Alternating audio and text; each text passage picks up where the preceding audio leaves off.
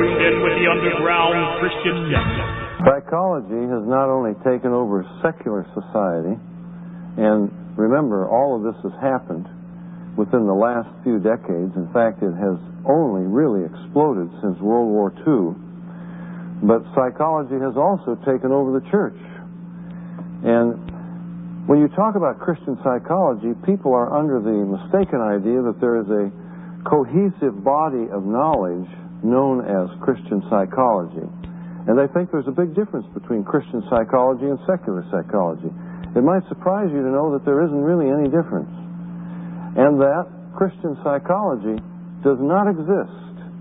It's in fact a myth. We want to deal with that in this session. Let's open our Bibles to a couple of scriptures.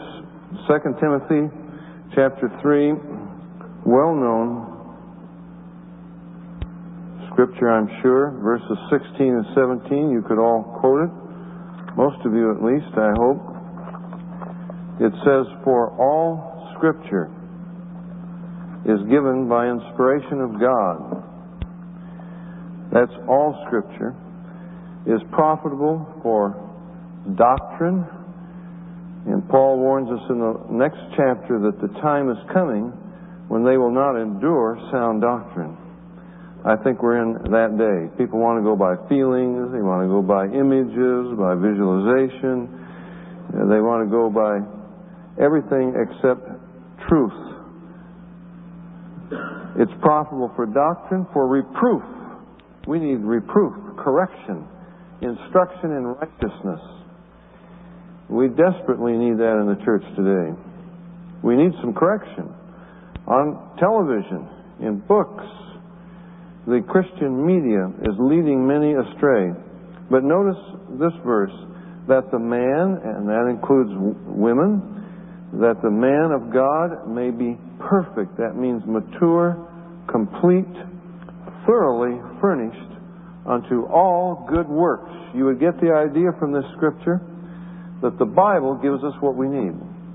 If you turn to 2 Peter chapter 1, again, scriptures that we all should know by heart. Chapter 2, I'm sorry.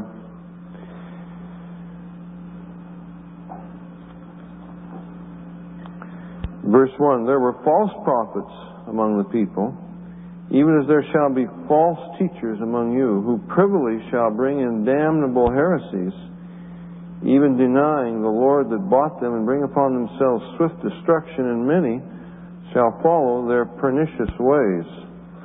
Unfortunately, that's happening. It's one of the marks of the last days. But if you go back to chapter 1, notice verse 3. "According as His divine power hath given unto us some of what we need for life and godliness." No, it doesn't say that. It says, "all things that pertain unto life and godliness, through the knowledge of Him who has called us to glory and virtue, whereby are given unto us exceeding great and precious promises." You know these verses, "that by these we might be partakers of the divine nature." Now we could give you many other verses. We are branches in the true vine. Christ has become our life. We have the mind of Christ. We don't need anything else as far as spiritual life and blessing and fulfillment is concerned. Now you understand the Bible does not claim to be a medical handbook. It doesn't claim to be a physics textbook. It doesn't claim to give you advice for the IRS or anything like that, although it does amazingly give a lot of advice in all of these areas. But the Bible does claim to be God's spiritual handbook for man's spiritual life and welfare. Now, you could fly in an airplane with a Buddhist or a Hindu pilot, and you wouldn't even know what his religious beliefs were. You could consult a medical doctor, and regardless of his religious beliefs, he could help you physically. But don't consult a priest of another religion for spiritual needs. You understand what I'm trying to say? And so we're going to be talking about psychology and inner healing today. Psychology claims to be the study of in the Greek, the psyche, the psyche, the soul. And psychologists talk about the soul and the spirit and the spiritual side of man. Well, what right do they have, godless humanists, to tell us about spiritual truth? That's the problem.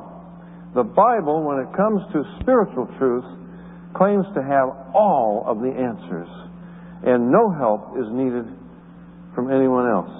Now, while we're talking about that, we might just deal with this thing called faith, because very often skeptics criticize Christians, and they think of faith as some kind of a leap in the dark, you know.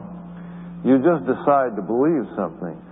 That is not biblical faith. For biblical faith, you ought to have some healthy skepticism. That's one of the problems with Christians. Christians are very, very gullible.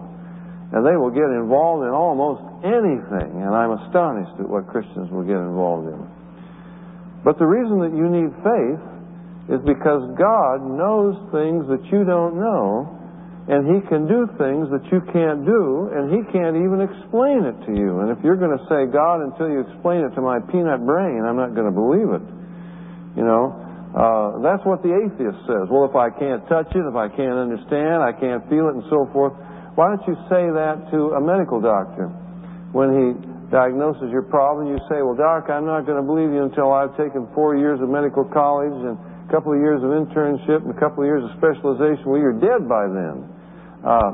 See, even a person, a skeptic who laughs at Christians for having faith, they all exercise a form of faith. Now, it's not real faith because faith is in God.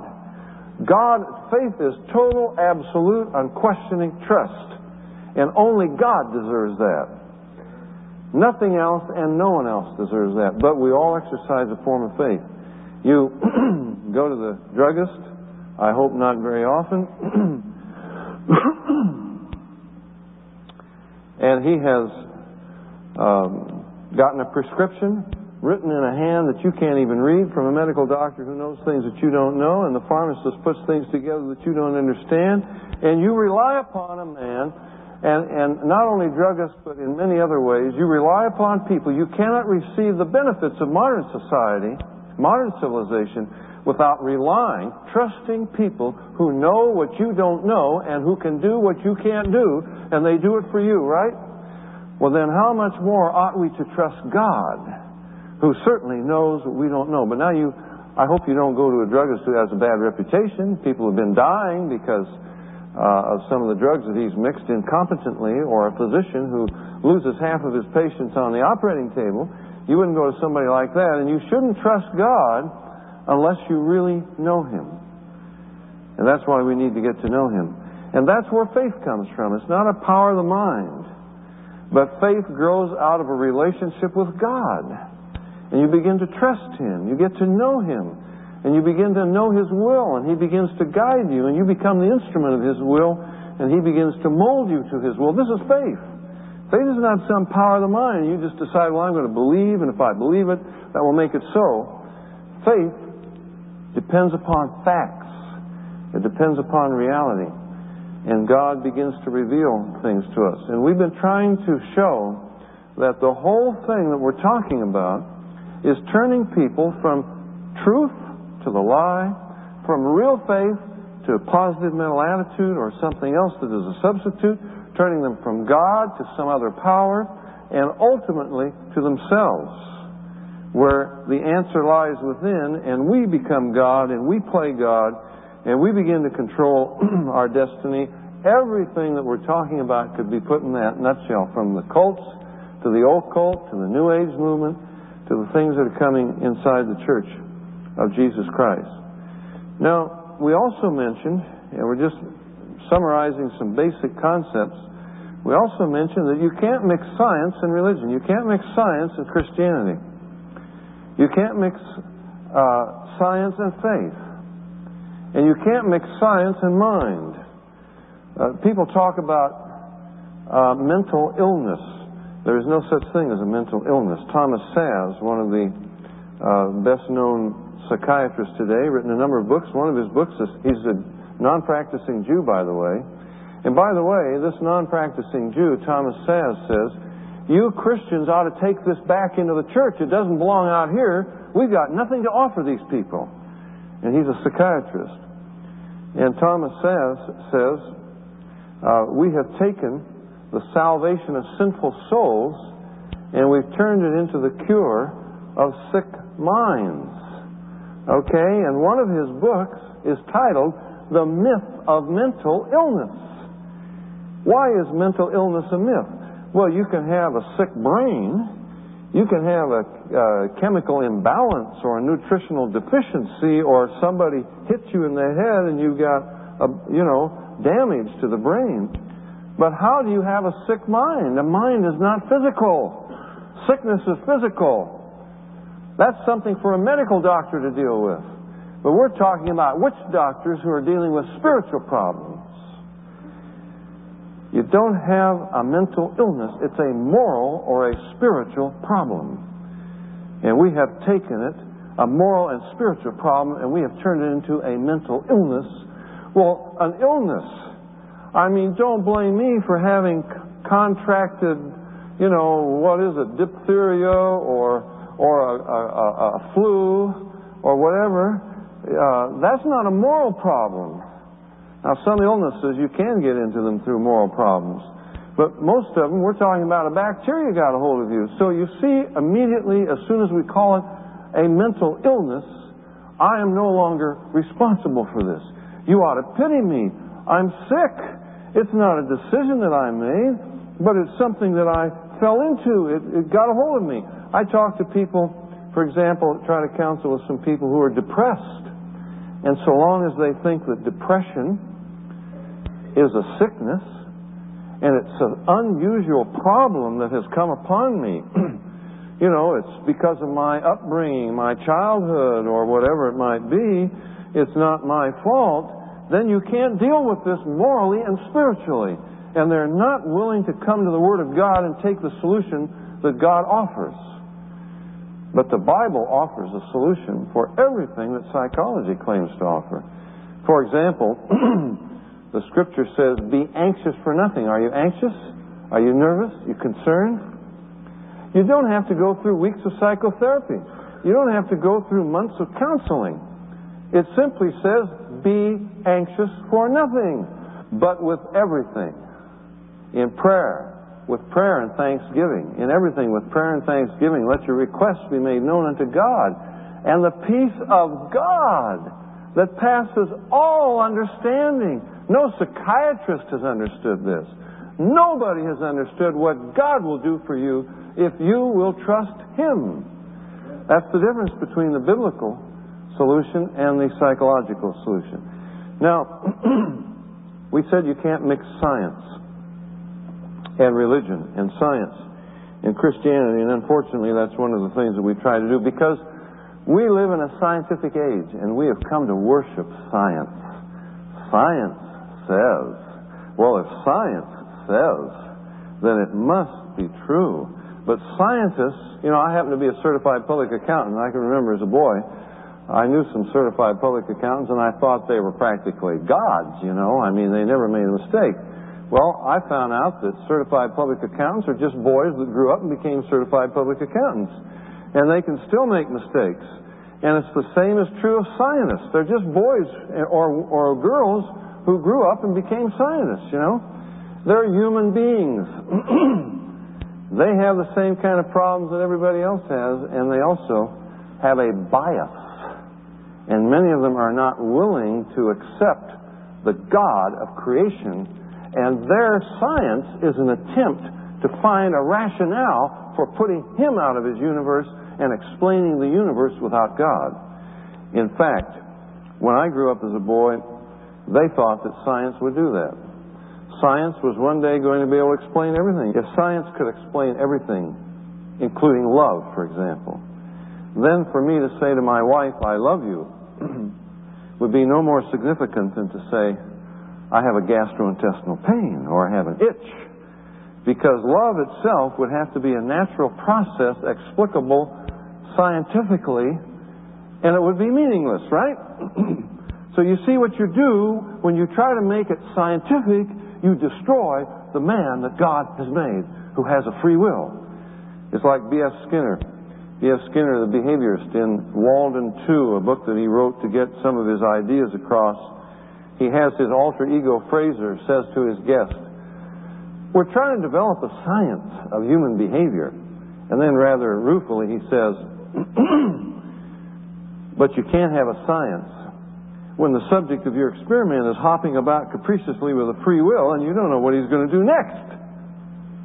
You cannot make a science out of human behavior. But we live in a scientific age when we want to explain everything scientifically.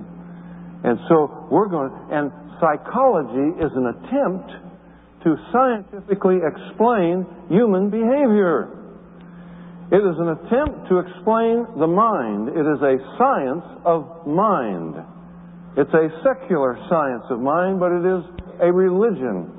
It is a rival religion to Christianity, and you cannot make a marriage between the two. Science itself is an attempt to explain the universe without God.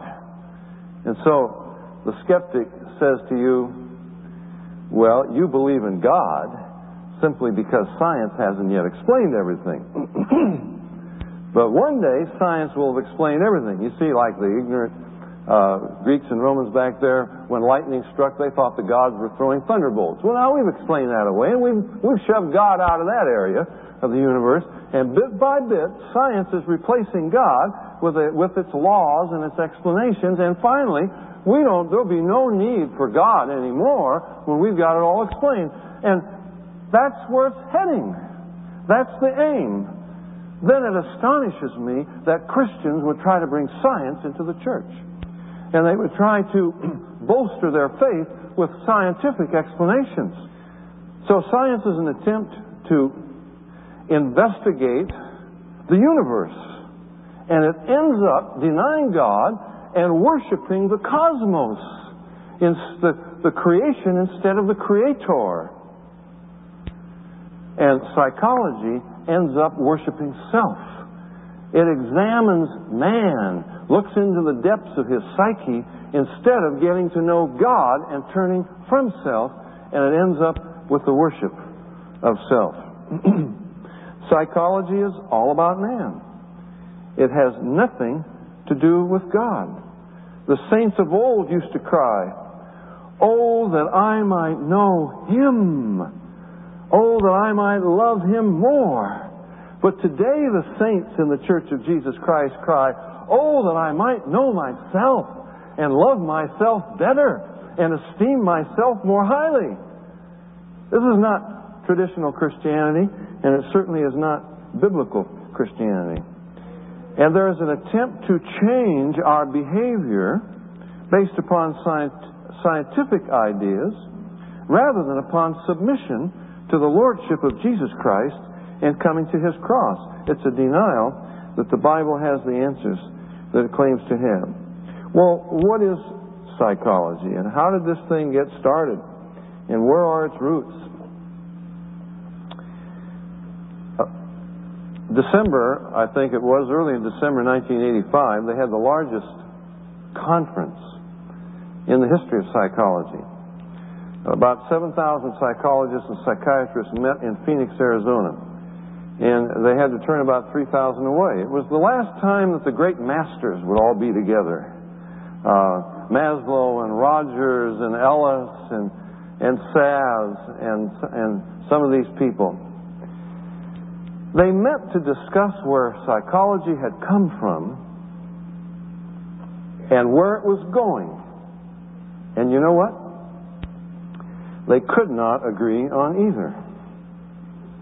Richard Volpe, one of the great masters who was there, looking at the confusion in this conference, said, "Who would have imagined that the evolution of psychology would come to this?" I'm quoting him verbatim. a Babel of conflicting voices, quote unquote. Babel revived is what it is. R.D. Laing, see, very often Christian psychologists, they get upset at me, and if there are people who, there are several segments out there in the church that are very upset with the seduction of Christianity. The positive confession people, for sure, but Christian psychologists also. And they say, you don't have any training in psychology. Well, I've studied it a great deal. I don't claim to be an expert on psychology or an expert on anything else. And I've been studying the Bible for 40-some years on my knees, and I don't claim to be an expert on the Bible. But I think I know enough about psychology. But don't listen to Dave Hunt. Let's listen to some of them. And R.D. Laing, one of the great masters today, said, and listen to this carefully, he says, I cannot think of one thing that psychology has offered the human race in the area of interpersonal relationships that is of any benefit in its entire 100 years since Freud. How about that? I can quote you psychologists and psychiatrists, one after the other. This is the biggest ripoff ever foisted upon the human race. Michael Scriven, formerly of the Ethics Committee of the American Psychological Association, says, quote, based upon the results it produces, if psychotherapy were a drug, the FDA would ban it. E. Fuller Torrey, one of the top research psychiatrists in the world, says, and I'm quoting him again, with few exceptions, the methods of Western psychiatrists are on the same scientific level as the methods of witch doctors. We had a recent test where they matched Western psychiatrists against witch doctors. It came out a dead heat. The only difference was the witch doctors charged less and released their patients sooner. And I'm telling you the truth. Jay Ziskin, psychologist with California State University System, says, quote, a psychiatric diagnosis is more likely to be wrong than right, unquote. How about that? And at this great conference, you see, you've believed a lie. These are the experts. These are the professionals. They can't solve their own problems, and they've got nothing to offer, and they admit it. And at that great conference in Phoenix, R.D. Laing said, during my current bout with depression, okay, so if you've got depression, don't go to R.D. Laing. He can't solve this problem. Go to the Word of God. Go to Jesus Christ Himself. But he said, during my current bout with depression, I have discovered something more beneficial than anything psychotherapy has to offer. Wow, what is this? He says, you hum a favorite tune. You want to know what my tune is, he says? Keep right on to the end of the road. Keep right on to the end of the road. There is a way that seemeth right unto a man, the end thereof are the ways of death. We shouldn't laugh, we should weep for the millions of people who are being led astray by these gurus, these witch doctors, with PhDs and MD degrees. It's a sham, and they are foisting it upon a gullible public.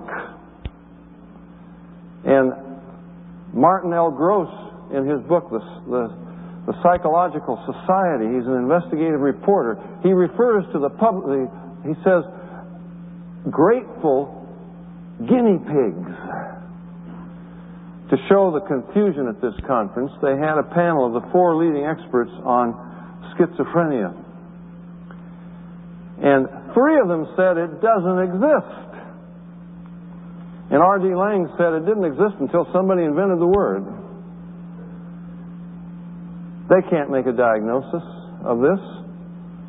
You might read the book Inside the Criminal Mind by Dr. Samno, a clinical psychologist who worked with a psychiatrist for years on criminals. And they came to the conclusion they had to throw out everything that they had ever learned from psychology.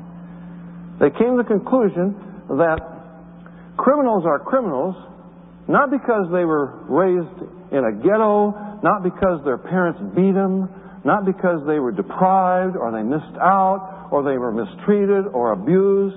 sexually or in any other way, but they were criminals for one reason: they had decided to act that way.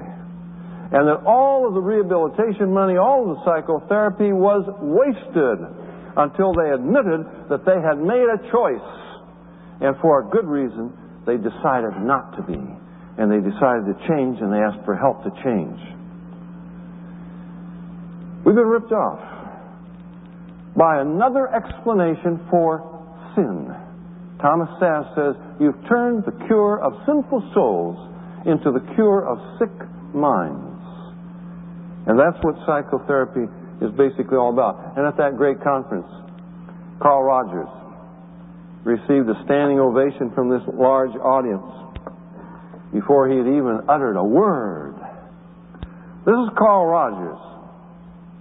His influence within the Church of Jesus Christ is horrendous, as well as throughout our society. Carl Rogers, who had recently communicated with the spirit of his dead wife through a Ouija board. They had had a long, happy marriage, but in her the last few years of her life, she was very ill. She required a lot of help. Carl Rogers decided, you've got to be true to yourself. We'll talk about selfism, God willing, in the our next session. Well, I can't be true to myself if I spend all of my time taking care of her. So they had had an alienation, and he had developed another relationship coincident with her death. He had guilt because of this, because psychotherapy is not going to explain it away, although they may try. And what do you know? He made contact with Helen through a Ouija board. And Helen said, enjoy, Carl, enjoy, be free. And he wipes his hand across his brow and says, by gosh, what a wave of relief swept over me. Isn't that tremendous? He receives a standing ovation before he says a word. And his theories are rampant within the Church of Jesus Christ. Where does it come from? It comes out of the occult. All right? Now, Sigmund Freud, two people, Freud and Jung. Freud did not believe in the occult, as a matter of fact. Well, then how can I say that his theory comes out of the occult? Well, because he discovered his major theories. Well, they were at that Phoenix conference. They said they were educated guesses at best and were not scientific. That's one of the things they agreed upon. It's not scientific. But they were discovered when he hypnotized patients and regressed them back into their childhood. They came out with alleged traumas that they had suffered in their childhood that had made them what they were. Martin Gross, in his book, The Psychological Society, and he's not a Christian by any means, I can tell you. He's just an investigative reporter out there examining the facts. He says, if science and statistics are not on the side of psychotherapy, and if shamanism and witch doctoring do as well, what is holding up its inordinate prestige? As in other major unscientific movements, its true support is a religious idea which has captured the mass imagination. What is that religious idea? One of the most powerful religious ideas of the second half of the 20th century is the great unconscious. We can control our present and our future, we're told, only if we learn the mysteries of psychology and psychiatry, which can unlock the unconscious. Like the primitive witch doctor, the modern therapist promises to do this. Freud came up with the myth, two Freudian myths. The myth of the unconscious mind. Now remember, the unconscious mind is not that you've forgotten something and you're struggling and finally you'll remember it. No, the unconscious mind is something else over here. It's a receptacle of all of the things that have ever happened to you, and you cannot, what do we call it, retrieve it, a computer term, you cannot access that through normal thought processes, through memory and so forth, but only through a psychotherapeutic process. And there are about 10,000 of them out there attempting to do this. So, you are everything that you have ever done. Let me read it from right from a self-improvement brochure here. Discoveries through Inner Quests. And they've got all kinds of self-improvement tapes and so forth.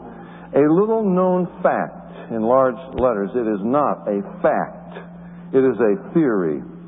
Believe it or not, all the events of your life are being controlled by a powerful, compelling force. What is this force? It is your inner or subconscious mind, which, like a computer, has been programmed from the time of your birth to direct your life. Your subconscious mind, working day and night without your being consciously aware of it, houses all your memories, experiences, emotions, attitudes, beliefs, and habits. Whatever is impressed strongly in your subconscious mind forms the conditions and experiences of your life. So you see what you are. You are the product of all your past experiences. But Freud said, only from about up to year 6. The unconscious mind is the receptacle of all this. Psychic determinism says that you are going to act out in your life the results of these traumas, and you are driven by unconscious urges and forces that make you do things that you don't even know why you're doing it. So, of course, you're not responsible for this. It's not my fault, but it was because my mother didn't change my diaper soon enough, or they mistreated me or something in my childhood, and that programmed something into me that I don't even remember, but unconsciously, or we had a difficult birth, you go back into rebirthing and so forth and relive these things and straighten it out. 2 myths. And here you are, just like Pavlov's dog, just doing things because you've been programmed to do this by your past experiences. Well, it's a real problem if you can't remember these experiences. And there are millions of these experiences. You are on an endless quest, no matter how many, and this is where inner healing comes in. Inner healing is the layman's psychotherapy brought into the Church of Jesus Christ. To go into the past, and now we'll bring Jesus along, visualize Jesus coming along, and we'll have Him heal these traumas from the past. And sometimes people seem to have a change, but then they sink into depression again, maybe worse. Well, then there must be another key event in my past that we haven't yet uncovered and dealt with. You've got an endless search for the pot of gold at the end of the rainbow. I've got to keep going back into the past, back into the past. All right, now, Freud got this out of hypnosis, although he didn't believe in psychic or religious or spiritual experiences. Nevertheless, psychic determinism and the unconscious mind are simply a watered-down, westernized version of karma and reincarnation. Freud's theory that it was your prior years of your life, your childhood years that made you what you are, is simply another version of prior lives made you what you are. And indeed, we have many serious psychiatrists and psychologists who are regressing people not only into the childhood as Freud did, but on through the womb into prior lives. And you find out the reason that you have a hang-up about water is because in the 16th century you were a pirate and they made you walk the plank. And you've been afraid of water ever since in all your succeeding lives, you see. And these are serious psychiatrists who really believe this. Now, understand, they believe it, but they don't believe it. And we'll get into that in a moment when we get to Carl Jung. Well, let's get to Carl Jung. Carl Jung was the heir apparent of Freud's throne. He was a Protestant, and Freud was Jewish, and this was going to expand the acceptability of Freud's theories. The first time they met in 1909, they had an argument about this because Carl Jung said psychology is a study of the psyche, the soul. And he said, we don't know what the soul is, but he believed in religious experiences. This is why Christians, they find Carl Jung much more acceptable and base their theories more on him than upon Freud, although there's a mixture there that you can't undo. Freud's unconscious is the reservoir of evil. Mostly sexual evil, because Freud was a sexual mess. In fact, he was a basket case. He was a cocaine addict. He had an obsessive fear of death. Although he was a medical doctor, he couldn't look at a corpse. He couldn't go to a funeral. He was a mess. But he has solved all of our problems for us, you see. And what he's done is projected his problems upon us. All right? But he did not, he had the medical model. Freud was a medical doctor, so everything is purely physical, glands and nerves and so forth. That's the way it began. But it has moved into the spiritual because the medical model obviously doesn't work. Now, Carl Jung was raised in a home, believe it or not, where the demonic activity was so intense that his mother kept a daily journal the poltergeist activity. She grew up in a similar home where her father, who was a Protestant minister in Switzerland, also a master mason, also involved in seances and so forth. Carl Jung's first thesis was about seances. He was involved in it himself. The spirit activity was so intense in that home, she had to hold the spirits at bay long enough for her father to write out his Sunday morning sermons. Carl Jung used to look as a boy at a painting, a portrait of his grandfather, and stare at it until his grandfather walked right out of the frame, and they walked arm in arm off into the woods to have their spiritual experiences together. He was a heavily demonized occultist. And the first time they met, that was a little problem between Freud and Jung, because Freud didn't believe in this. And Carl Jung said, well, I'll show it to you. They were standing by a bookcase. He said, you're going to hear a loud shot come right out of this thing. And Freud faints dead away. Scared him to death. Well, the second time they met, even worse things happened, and Freud fainted dead away again. And when he came to this time, he accused Carl Jung of harboring a death wish against him. Because remember, he had an obsessive fear of death. Carl Jung came to believe that that might be true unconsciously when, in a dream, he killed the Wagnerian hero Siegfried, which he interpreted to be Siegfried. Okay? And for the next 6 years, he teetered on the brink of what Carl Jung himself called a total psychotic breakdown. He teetered on the brink of insanity and communication with demonic entities. Even the Holy Spirit came to him in the form of a dove. He talked to the saints of old and so forth, but in the process, he picked up a spirit guide named Philemon. And it was Philemon, the spirit guide, who taught Carl Jung exactly what the masters of the Temple of Wisdom taught Napoleon Hill, exactly what they've taught all kinds of other people, that the secret is in your imagination and visualization. And Carl Jung expanded Freud's unconscious to the collective unconscious, which now became the reservoir of power of the entire human race, even going back to an embryo. And you can peel off layers of consciousness, get back to the consciousness of an amoeba. Not just an embryo, but back to when you were an ape, back there, or when you were, you crawled out of the sea and became an amphibian. All of that is in the collective unconscious. All of this great wisdom of all of our ancestors, and therefore, since everybody else is part of this collective unconscious, you can communicate with the dead. You can communicate, a Jungian analyst who is he's not a charismatic, he's not a Christian by any means. When he's involved with a client in depth therapy, it's called, even a non-Christian Jungian analyst will get a visualization. He will get a word of knowledge. He will get an image that will tell him what your problem was. And then he tells you how to solve this. And he was taught about archetypal images that exist in the collective unconscious. And for example, if you're going to integrate these, let's say you've had some problems in your childhood, you would visualize your child archetype, which would be you as a child, and then you would visualize your hero archetype coming alongside. And if you were a Christian, of course, your hero archetype would be Jesus. Any Jungian analyst would do that. He doesn't have to be a Christian. Do I need to say more? Where inner healing comes from, and visualizing Jesus, and Agnes Sanford got it from there. Of course, if you're a Catholic, your hero archetype could be Mary. Now, Christian inner healers, such as John and Paula Sanford and Dennis and Rita Bennett, for example, you ask them, why do you visualize Jesus back there in the past? Well, he's omnipresent, he's timeless, he exists outside the bounds of time, he was there. He's not there keeping you and guarding you until you become one of his sheep. There may be angels watching over those who will become heirs of salvation, but there's a time when Jesus, you belong to him. He says, I will never leave you nor forsake you from that time on. But you can't go back there when you were not a Christian and visualize and say that Jesus was there.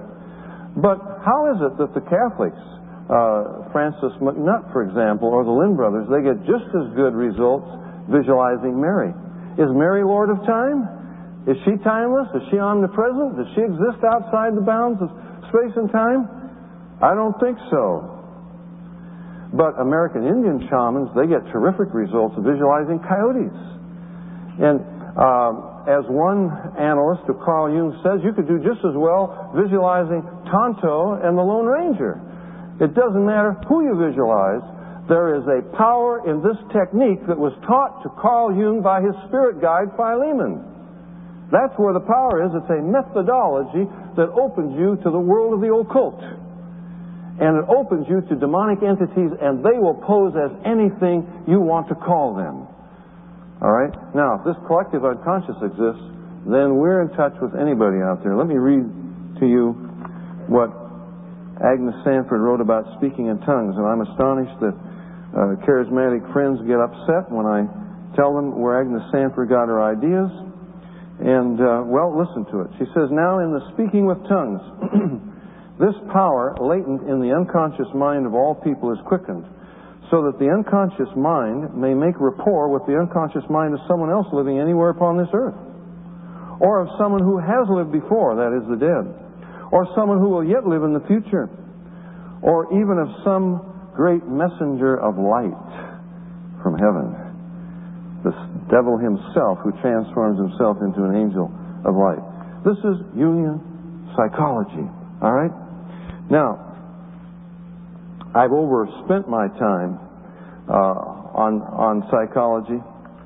The basic model of man, says Lawrence LeShan, who is a past president of the Association for Humanistic Psychology, the basic model of man that led to the development of Eastern meditational techniques is the same model that led to the humanistic psychotherapy, the model for humanistic psychotherapy.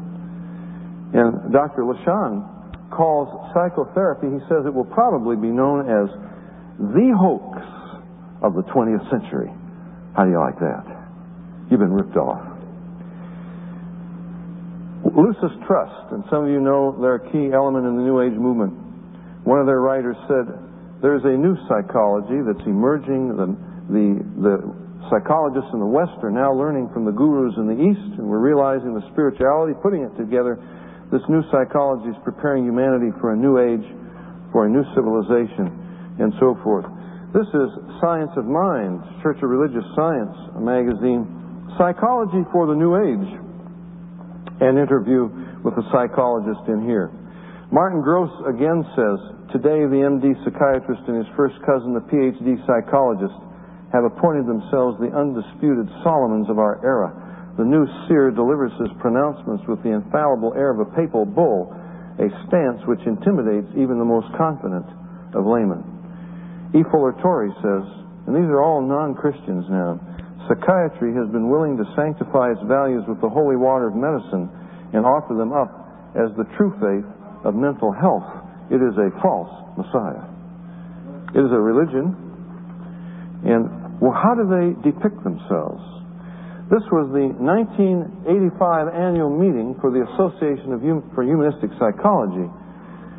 Change agents is what they call themselves. Change agents. They are going to change the thinking of society. This happens to be the 22nd annual, 22nd annual meeting, Association for Humanistic Psychology. These are humanists, atheists. The daily schedule. Early morning begins yoga, tai chi, meditation. Are they into the East? Are they into mysticism? Indeed, they are. That's where its roots are, and they are going full bore into this. The pre-conference and post-conference institutes you could have taken, about half of them were blatant mysticism. Trance states and healing, shamanic ecstasy and transformation, being the wizard you are. And I think I referred to one in a question and answer time, education as alchemy.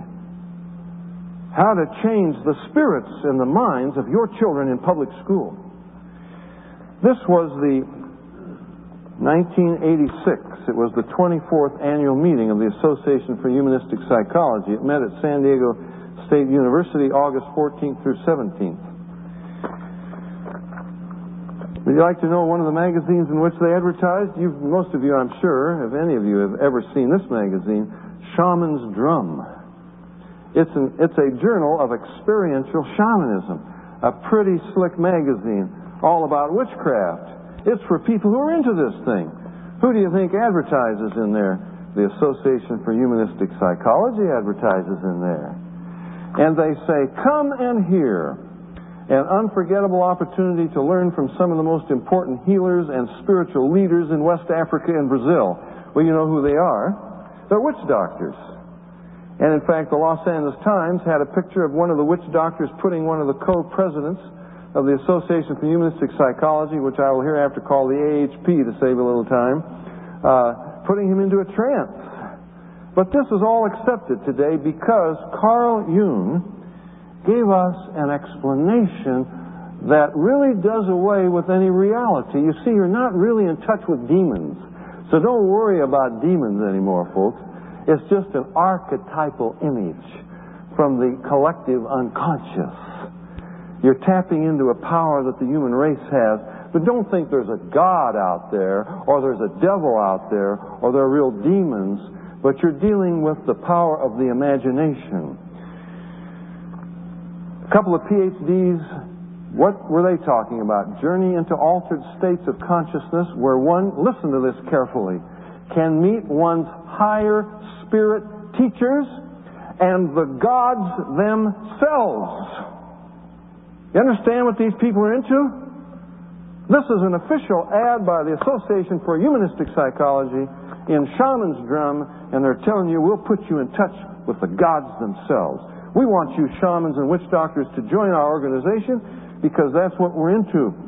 Another PhD will talk about trance states used by shamans to diagnose and heal disease. Topics include vision and transformation, ritual, meditation, shamanism, the chakra system, altered states of consciousness, mediumship. Here is the official program of that 24th annual convention. I'll just read you one. Shamanism and spirit healing. Here's another one. Mediumship and extension of consciousness. You know what a medium is. They go into a trance and they communicate with the spirits of the dead, supposedly. These people are involved in this.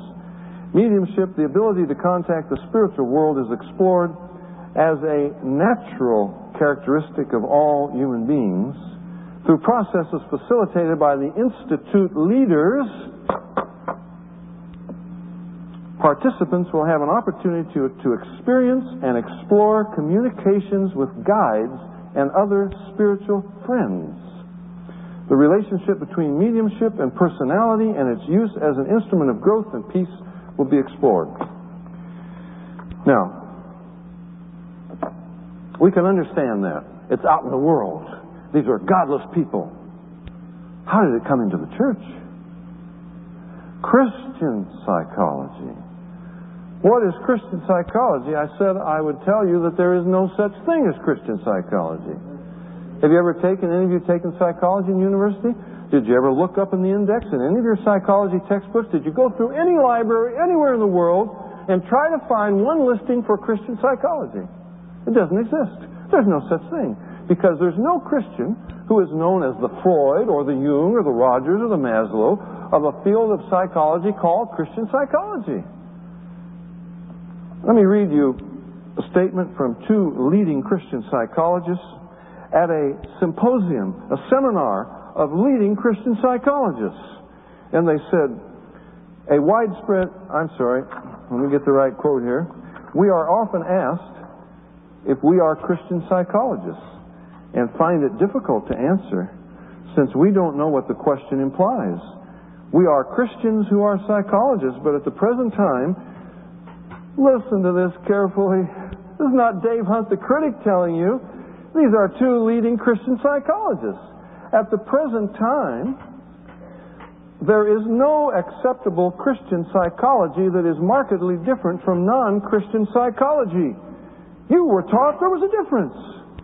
It's different different from this stuff out there. It is not different from that stuff out there. Christian psychology is an attempt to reach out there and take some of the theories of godless people, dress it up in biblical language, and bring it into the church and say that what the Bible is missing, psychology has offered to us.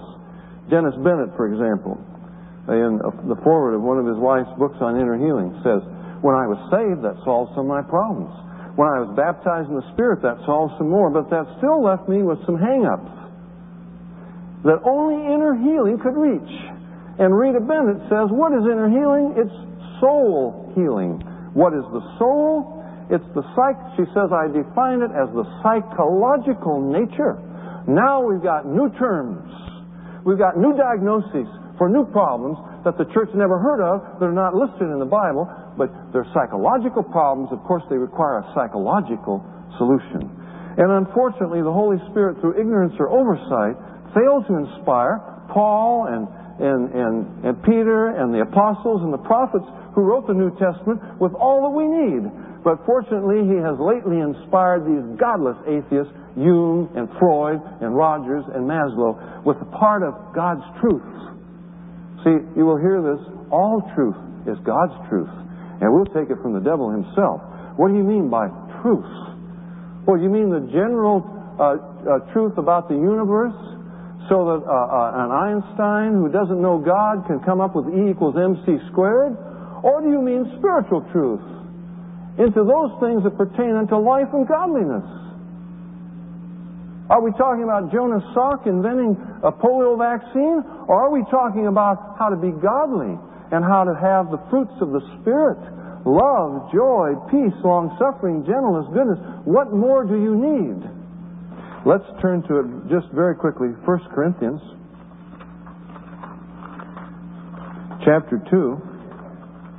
Well, chapter 1, he talks about the wisdom of the world, its foolishness with God. God has made foolish the wisdom of this world. And then in chapter 2, he talks about the wisdom of God that is spoken in a mystery that is only understood by spiritual people. It is only discerned by the Holy Spirit. And that those who are carnally minded cannot receive the things of the Spirit of God. But now we are being told that there are godless, carnally minded men who have received an inspiration, a part of God's truth that godly men didn't understand. Let me quote Bruce Naramore, if I can find it here, nephew of Clyde Naramore. He's the director of the Rosemead Graduate School of Psychology in Southern California. He says, under the influence of humanistic psychologists like Carl Rogers and Abraham Maslow, many of us Christians have begun to see our need for self-love and self-esteem. You see, they didn't learn it from the Bible. They learned it from godless humanists. And they became convinced by them, and then they went to the Bible to try to find some proof texts that would support this. So what has happened? We have what I hesitate to call a cult, but it certainly is near a cult within the Church of Jesus Christ. It has its own priesthood. The PhDs, the MDs, the psychiatrists, who practice what they've picked up out there and now have biblicized it. They've got their own vocabulary. They've got their own diagnosis for problems that were unknown. And you and I can't argue with them. We can't be Bereans. We can't go to the Bible. We can't go to Isaiah 8:20 that says, to the law and to the testimony, if they speak not according to this word, there's no light in them. Because this word doesn't contain all of God's truth. And there may be something that Freud or Jung or Rogers has said out there that you and I don't know about. So how can we be like the Bereans who questioned Paul on the basis of the Word of God? So they've got a whole new vocabulary. They've got their own rituals, their own solutions that nobody else knows. And a large church of this size is not complete without a psychologist on the staff. And let me tell you what it has come to now. A pastor who has a degree in theology, for example, is competent to preach or teach from the Bible. But listen carefully, he is not competent to counsel from the Word of God. Here is Clyde Naramore on the 700 Club being interviewed by Pat Robertson. And Pat says, Clyde, what do you think about someone like Jay Adams? By the way, he's written a new book that I would recommend to you, The Biblical View of Self-Love, Self-Esteem, and Self-Image, something like that. And, you know, Jay Adams says if you're a Christian, you're filled with the Spirit, you're mature in the faith, you know the Word of God, you're competent to counsel from the Word of God. And Clyde gets a rather patronizing look on his face, and he says, well, you understand, of course, he doesn't have a degree. Well, you just threw Peter out, and you threw Paul out, and you threw Jesus out, and you threw Andrew Murray, and Torrey, and Moody, and Spurgeon, and you threw everybody out. What do you mean he doesn't have a degree? He teaches in a theological seminary. He has several degrees. Since when was a degree in psychology necessary to be competent to handle the Word of God? Well, now you're all saying amen, but let me turn it back on you now, because part of the problem is with the body of Christ. We need counseling. We need biblical counseling. And there are people who are hurting, and they need help. And you know, one of the things that people are looking for within a church is love. They're looking for friendship. They're not looking for just a hug, glad to see you, Sunday morning. But they want people who will keep track of them during the week. There ought to be mature Christian, older couples, mature in the faith, who will take under their wing and spend time with younger couples who are having marital problems or financial problems. The healing of these needs is not going to take place in an hour of counseling, and you're going to kill your pastor if you think he can handle all of these things. It's going to take place within the body of Christ. Loving people who are living out and who are bearing one another's burdens and who are living real Christianity before the world. But I'll tell you, we've got to be very careful also that we don't give false solutions to people.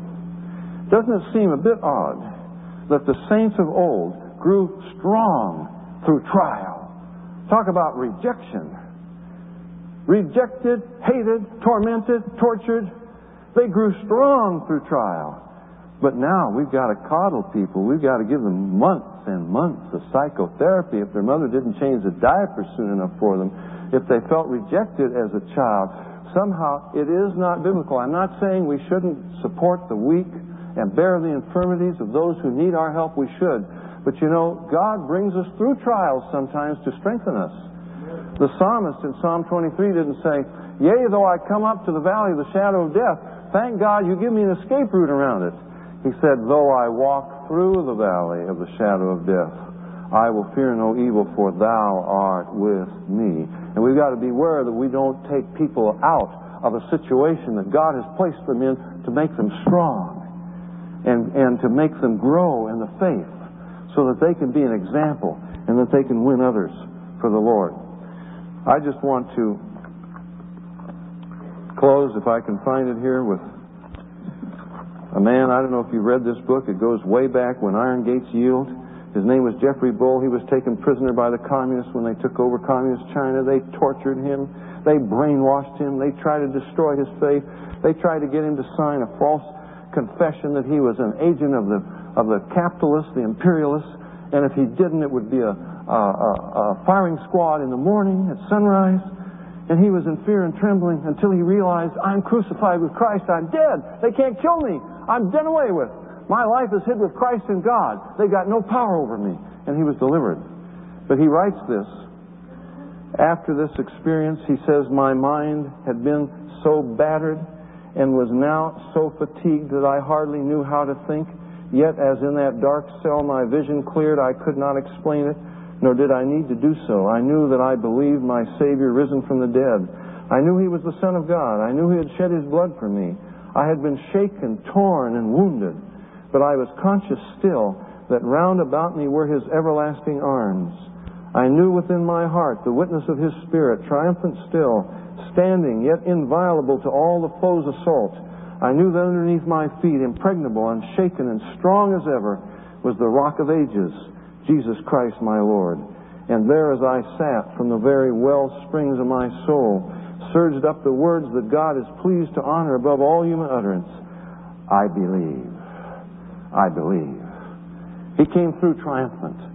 Let us do the same in our day, and let us not look to the broken cisterns. My people have committed two evils, God said. They've forsaken me, the fountain of living waters. They've dug out broken cisterns that can't hold water. Let's get back to the Lord Himself and back to His Word And let's be triumphant in what He gives us of Himself to be our very life. You're tuned in with the Underground Christian Network. You're tuned in with the Underground Christian Network. I don't know how many of you have heard the story of... I never tell stories just to tell stories. I hope you know that. They always have a message. Like the golfer this morning, you know. I don't know how many of you have heard the story of the airplane that was going down, and there were 5 people aboard and only 4 parachutes. Any of you know that story? Okay. Please. And the question, of course, was who was going to get the parachute. There was a general, a colonel, Henry Kissinger, a hippie, and the pilot. And, well, the general said that he was in charge of the Pentagon, and without him, the United States would be defenseless. So naturally, he ought to have a parachute, so he strapped on a parachute and he jumped out. And the colonel said that he was in charge of NORAD, North American Aviation Defense, and without him, the missiles would be flying in, and so he strapped on a parachute and he jumped out. Henry Kissinger said, well, he was the man that brought peace to the world, and besides that, he was the smartest man in the whole world, and without him, the whole world was finished. So he strapped on and he jumped out. Well, the pilot wanted to be fair about this thing, so he came back and he said to the hippie, what do we do? There's only one chute left for 2 of us. Shall we flip for it? And the hippie said, hey man, that's cool, we're okay. Smartest man in the world, just strapped my knapsack on and jumped out.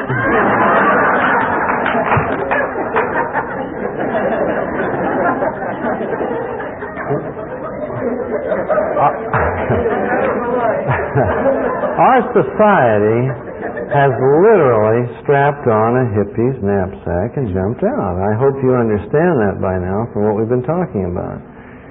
This whole thing began with those who dropped out to tune in and turn on with drugs, reached altered states of consciousness, achieved an alternate reality that eventually became the reality, and anybody who wasn't stoned was out of it. And that opened the door to Eastern mysticism, you remember? And the gurus flooded our shores, each one sent by his guru to convert the world to Hinduism. And we moved on into the graduate school of sorcery, which is Eastern mysticism. And this is really the foundation of what we've been talking about, the New Age movement, which is nothing new. It's the same old occultism. What is new is the astonishing respectability and credibility that it has gained in every area of our society. And tonight, we are supposed to talk about what do we do about this New Age movement. I'm going to try to be brief tonight, believe it or not. That may seem impossible, and it may turn out to be. But I'd like to leave time for as many questions as possible. Let's turn to Matthew 13. So I'm going to try to give you a few illustrations of what I think we ought to do. Remember, we said if there's one scripture that we would take as the scripture for the theme of our time together, these 5 messages, I guess, there have been, it would be Acts 26:18. When Jesus arrested Saul of Tarsus on the road to Damascus and he turned him into Paul the Apostle, he sent him out to do 3 things, and he told him specifically what they were. He said, I'm sending you out there to open their eyes, to turn them from darkness to light, and from the power of Satan unto God. Open their eyes. You've got to open people's eyes. You've got to turn them from darkness to light, and from the power of Satan unto God. And only then did he say, that they may receive forgiveness of sins and an inheritance among those that are sanctified through faith that is in me. So first of all, You've got to understand a little bit of what's going on out there. And I would suggest to you that you don't start out by arguing with people. If somebody's involved in EST or Ekankar or Mahikari or whatever it may be, don't begin by arguing with them and telling them everything that's wrong when you don't know anything about it. You're only going to prove your ignorance, and you will prove to them what they've been taught, that they're enlightened and everyone else is in ignorance. What you need to do is love them, keep contact with them if this is a family member or a friend, because one thing that a cult will do is to isolate them from you and remove contact. Pray for them, and you can begin by asking questions. If you've ever seen two people in a conversation, not always, but quite often, neither one is listening to the other, and each one is waiting until the other one pauses to take a breath and jumps in to say what he or she wants to say, and then the other one waits. Begin to show a genuine interest in people. Begin to ask questions, and that's the way to find out what they're into.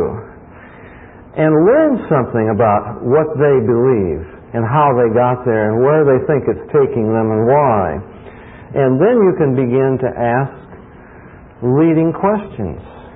You can ask questions that will not only tell you what they believe, but will help to expose the fact to themselves that they don't really have the answers that they've been seeking. Let me give you an example. A friend of mine was one of the founding members of the Hare Krishna movement in this country, and he was with them, I think, for about 9 years, editor-in-chief of their magazine for 3 years, Back to Godhead. And he became interested. I'll tell you, one of the things that captures the attention of a lot of these people is prophecy, believe it or not. And they begin to wonder, why doesn't the Book of Mormon talk about what's going to happen in the last days? Why don't the Vedas tell us about Israel returning to her land and the Soviet Union up there and the great Arab Confederacy and the 10-nation Confederacy in Western Europe? This was one of the things that attracted his attention on Christian television. And he called up one day to ask questions, and I would have thought that he would get some little old lady in tennis shoes who didn't know anything about Eastern mysticism. You know, that's how negative I am. I said that one evening at a meeting, and afterwards the little old lady came up and and said to me, I am the little old lady you were talking about, and I have been into everything.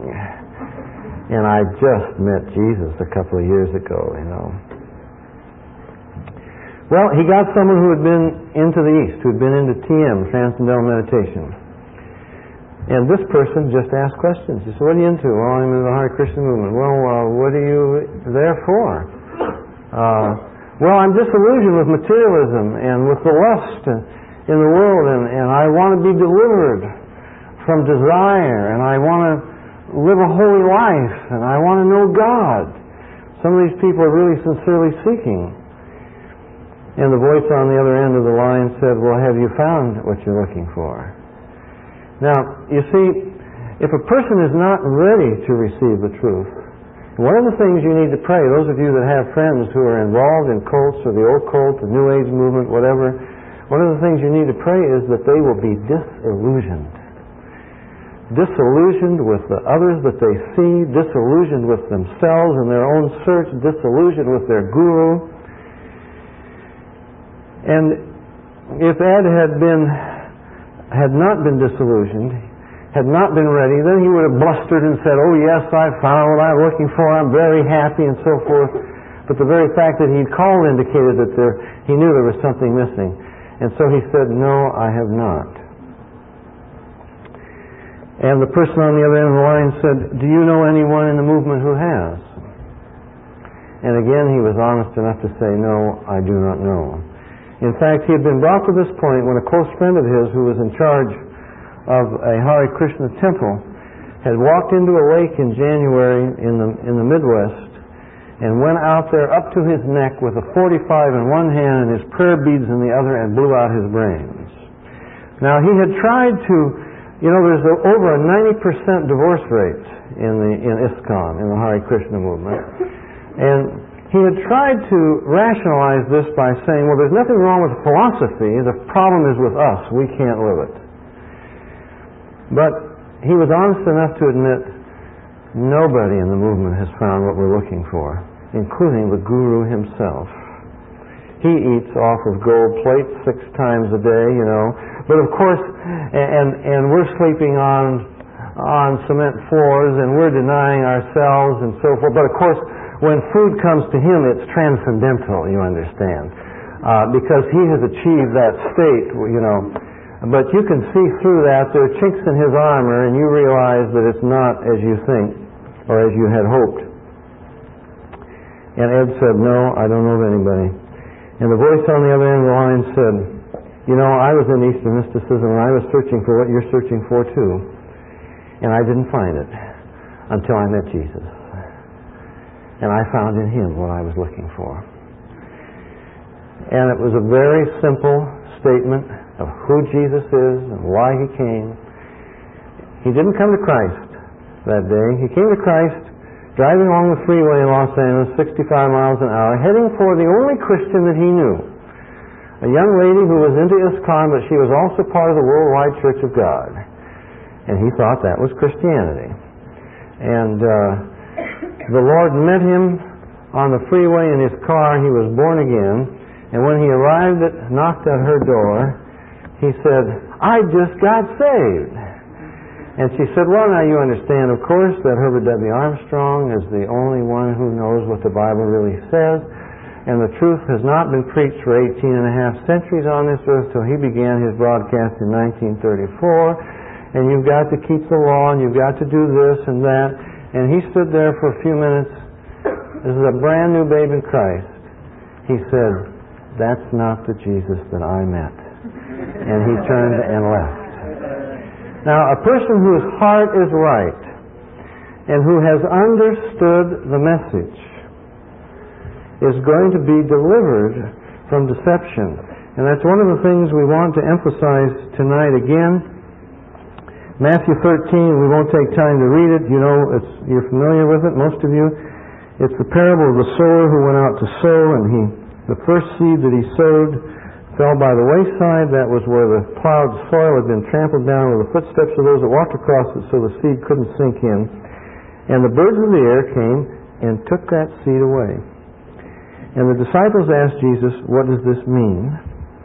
And in verse 18 he says, hear ye therefore the parable of the sower. When anyone hears the word of the kingdom and doesn't get excited enough about it, doesn't go forward and doesn't cry and doesn't get emotional enough about it, is that what it says? When anyone hears the word of the kingdom, what? Understandeth it not. Understandeth it not. Then comes that wicked one and catches away that which was sown in his heart. The Bible tells me that Satan takes right out of people's hearts the seed that has been sown. You wonder why somebody seems enthusiastic? And they're all excited, and they come to Jesus, and a few months or a few years later, they fall by the wayside because basically they did not understand. They didn't know the commitment they were being called to make. They had a mistaken idea of who God is, of who Jesus is, of what salvation is, and they made an emotional decision, and they had no real root because they had no understanding. And so Jesus told Saul that he had to go out there and open their eyes, turn them from darkness to light, and snatch them out of the grasp of Satan, from the power of Satan unto God, that they may receive forgiveness of sins and an inheritance among those that are sanctified through faith that is in me. If you turn back to 1 John chapter 5, verse 19, and we know that we are of God, and the whole world lies in the wicked one. The whole world lies in the wicked one. Some people will say, well, that's being very dogmatic. Isn't that presumptive? Isn't that judgmental to say that you know God, but other people don't? This is what the Bible teaches. If I'm a medical doctor and you come to me and you got a ruptured appendix and you're going to die if you're not on that operating table within the next 30 minutes, but I wouldn't want to offend you, you understand? I mean, it might upset you if I told you that. So instead I tell you, oh, you've got such a rosy glow in your cheeks. I mean, you're raging with fever, 105. But I say, oh, what a rosy, healthy glow in your cheeks. I mean, let me give you some aspirin and you'll be quite all right. Because I wouldn't want to upset you. Some people have that idea, believe it or not. We speak in love to people, but we speak the truth in love. And if I really love a person, I will tell them the truth. And if you think that you're exercising love or demonstrating love to someone by not offending them, by telling them the truth, then you are sadly mistaken. Because unless they know the truth, they're going to be lost forever. And if you're really concerned about a person, you want to tell them the truth. And remember, the battle is between the truth and the lie. So something that you've got to do about this movement is to stand up and be bold enough to tell people to tell it like it is. Lovingly, compassionately, carefully, but in a way that they can understand, in a way that they won't make any mistake about what you're trying to say. You've got to make the message clear and open their eyes. The scripture here says, we know that we are of God, and the whole world lies in the wicked one. Now that reminds us of a verse in 1 Corinthians chapter 15. Hold your finger in 1 John 5 and turn back to 1 Corinthians 15.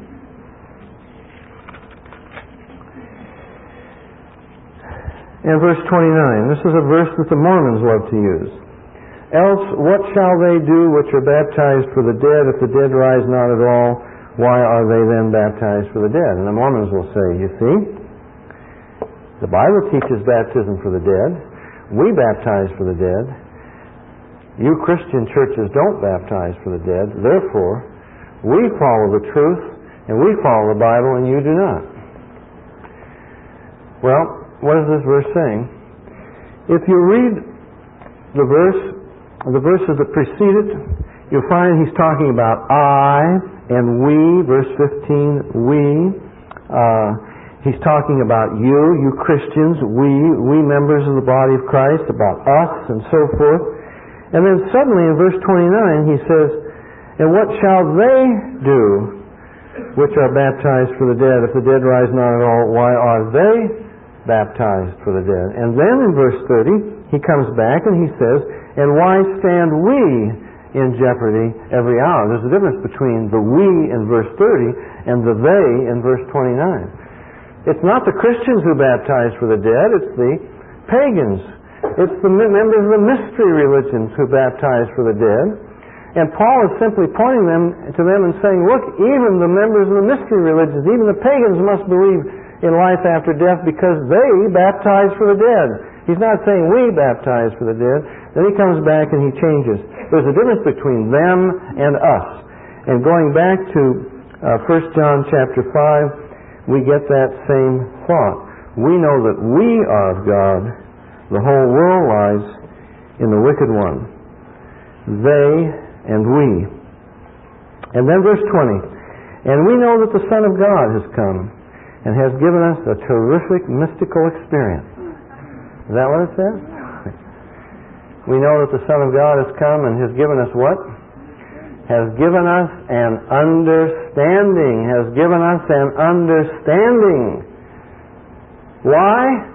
That we may know Him that is true. That we may know Him that is true. And the implication is surely clear that if we do not have this understanding, we do not really know Him. And remember, this is life eternal, that they might know Thee, the only true God, and Jesus Christ, whom Thou hast sent. He has given us an understanding, not a great mystical experience. We mentioned a little bit about the experiences of the clinically dead, and somebody asked me about it before the meeting this evening. I think it's worth talking about a little more. You know, we have to be very careful basing our ideas upon experiences. Some of you have been on drugs and you've had all kinds of experiences. The question is, what is real? Do you have an objective criteria for evaluating your experience? And there are those that's become very popular in certain circles within the church, where people that travel around who have been to heaven and they've been to hell, and now on this basis they're going to warn sinners, and people are going to believe in the hereafter because of their experience. There are a number of problems with this idea. If I am here to tell you how I was taken to hell, and to warn you people about this, what are you going to do? Why would you believe my experience when Elizabeth Kubler-Ross says she now has 20,000 testimonies of clinically dead people who didn't go to hell at all? They've heard a buzzing sound, went through a tunnel, came out into a beautiful landscape, and were met by a being of light who expressed warmth and love, unconditional love and acceptance, no matter what sins they had committed, and they came back from that experience to say, there is no death, I'm not afraid to die. Why would you believe my experience? And if you come to believe in hell on the basis of my experience, and one day you come up against dozens of other people who had a different experience, won't that destroy your faith? It's not biblical. It's not only not logical, but it's not biblical. You remember Jesus told the rich man and Lazarus, in hell he lifted up his eyes being in torment, and he pleaded with Abraham. He said, please send Lazarus, the beggar, back. I've got 5 brothers. Send him back to warn them. I don't want them to come to this place. Do you remember what Jesus said, Abraham said? They have Moses and the prophets. Let them hear them. For if they will not hear Moses and the prophets, neither will they believe though one came back from the dead. But now we have people traveling around who say, oh yes, they will believe because I went to hell and came back, and this is the great testimony to tell people now, and on this basis people will surely believe what they wouldn't believe by reading the Bible. You say, well, I'll take what this particular person says because it's biblical. Well, if it's biblical, then why don't you take it from the Bible? I don't read that Lazarus, after Jesus raised him from the dead, went traveling around to the Full Gospel Businessmen's or the CBMC in Palestine giving his testimony of what it was like on the other side and telling people about this. I read that when Paul was caught up to the third heaven, he heard words that it was not lawful for him to utter. He couldn't tell people about it. It was left by the Holy Spirit to inspire John in the book of Revelation to tell us what God wanted us to know about heaven. But we have people today saying, well, I was caught up into heaven, and now I'm going to tell you what Paul couldn't tell you, and I'm going to improve on what John has told you and what God thought that it was necessary for us to know in the book of Revelation. I'm not trying to be critical. You understand what I'm saying? But one thing you're going to have to do about the deception that's sweeping our world is to begin to be critical and begin to be logical and be biblical and think for yourself. As I said, I don't want to be your guru. Don't believe it because I say so. You check it out for yourselves. Check it out with the Word of God. The Lord has given you a mind. He's given you a conscience. He's given you His Word. He's given you His Spirit, those of you that know Him. And He expects us to have understanding. Solomon writes in Proverbs chapter 4, wisdom is the principal thing, therefore get wisdom, and with all thy getting, get understanding. Get understanding. Now, he says, we know that the Son of God has come and has given us not a mystical experience. I'm not against experiences. I've had some tremendous experiences with God. But that's not the emphasis in Scripture. Has given us an understanding that we may know Him that is true. And we are in Him that is true. How are we in Him that is true? Like a drop of water dissolves into the ocean, and we've lost our identity, and we become one in this mystical way as Eastern mysticism would teach. No, Jesus made it very clear. We are branches in the true vine. We are in Him like the branches in the vine. And He is in us like the life of the vine is in the branch. The branch is not the vine, and the vine is not the branch. We are separate and distinct, yet we have been joined together in one, in His life. And His life has become our life. And what the branch needs to do is keep an open channel and allow the life of the vine to pour through and produce the fruit. That's the oneness that we have in the Word of God, not a mystical union. And so again, when somebody gives you some idea that's not biblical, you've got to know the Word of God. If you know the Word of God, then you understand that what they're teaching is not true. We've talked about psychology, and I'm going to talk a bit more before we're through this evening, if I can get to it. There again, you need to be logical. See, the problem is that it's been believed that this is somehow scientific. It's a pseudoscience.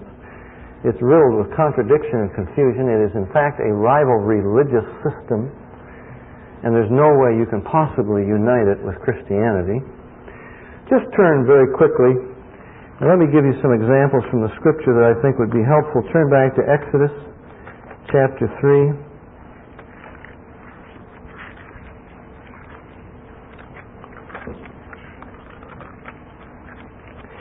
Exodus chapter 3. Just read a few verses. Pick it up in the middle of verse 4. God called unto him out of the midst of the bush and said, Moses, Moses. He said, Here am I. And he said, Draw not nigh hither, put off thy shoes from off thy feet. Moreover, he said, I am the God of thy father, the God of Abraham, and so forth. Moses hid his face. And listen, pick it up at verse 7 now. And the Lord said, I have surely seen the affliction of my people which are in Egypt, and have heard their cry by reason of their taskmasters. For I know their sorrows, and I am come down to deliver them out of the hand of Egypt, to bring them up out of that land into a good land, and a large, unto a land flowing with milk and honey, unto the place of the Canaanites, Hittites, and so forth. Now therefore, behold the cry of the children of Israel. I have seen the oppression. Come now therefore, and I will send thee unto Pharaoh, that thou mayest bring forth my people, the children of Israel, out of Egypt. And Moses said, It's about time you realize who I am. It's about time you realize what a great deliverer I am. I was wondering when you'd finally get around to recognizing me. No, Moses says, Who am I? I'm no deliverer, Lord. I can't do it. I'm no good. And then in chapter 4 he said, I can't even speak. Well, you know what God said to him. We don't even have to read it. We know what God said because it's taught all through the church. Why, he said, Moses, your problem is you've got a bad self-image. You're down on yourself. You're lacking in self-confidence. And I'm going to give you about 6 months of Christian psychology. I'm going to have you go to a Christian counselor, and we're going to teach you how to love yourself and accept yourself and feel good about yourself. We're going to develop a good self-image. And I'm going to send you to some positive mental attitude training seminars out there. And we're going to teach you how to use body language and how to get people to do what you want them to do by psychologically programming them.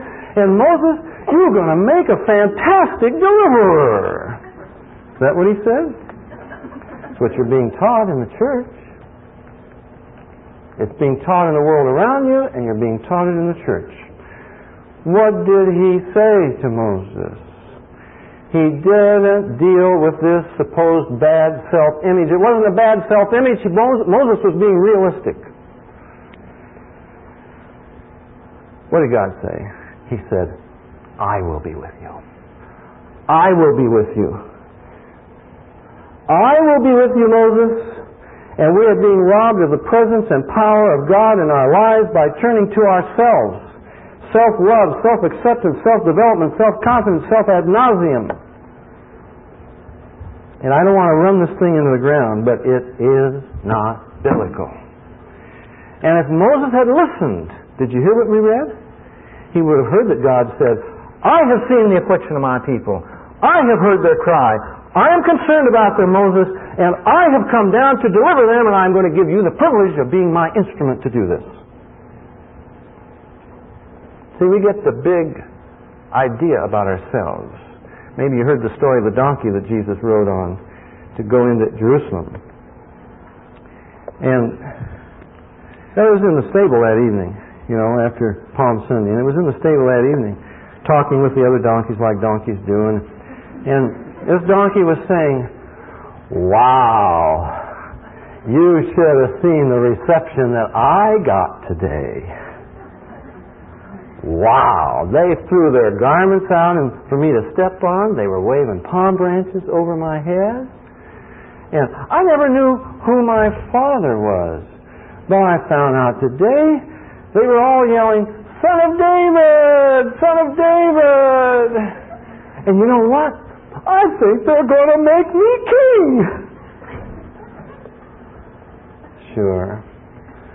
The Lord just tries to use us in some little way, and we think that the focus is upon ourselves. And self is the problem. And Jesus said, "You must deny self. Take up the cross and follow me. Give up life as you would live it.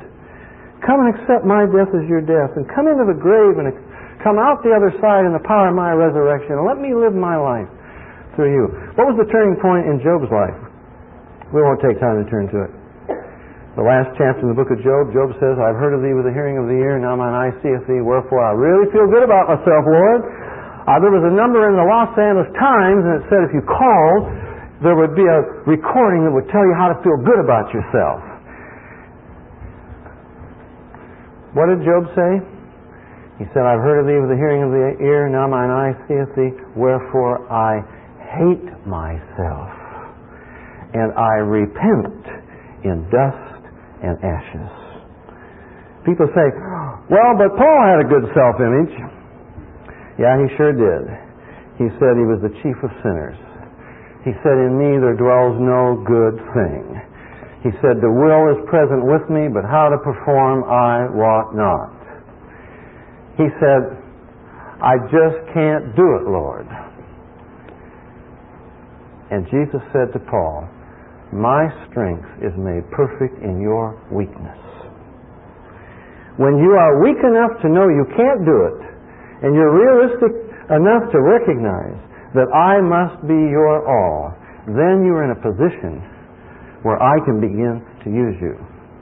Why did God have to cut Gideon's band down from thousands to 300? Lest Israel vaunt herself and say, "We have delivered ourselves by our own hand." And God would not have the glory. And God wants to have the glory in your life.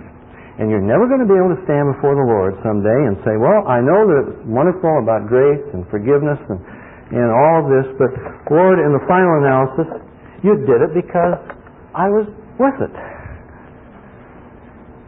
Some of us are being taught that, well, you couldn't believe that God really loved you unless you realized that you were worth something.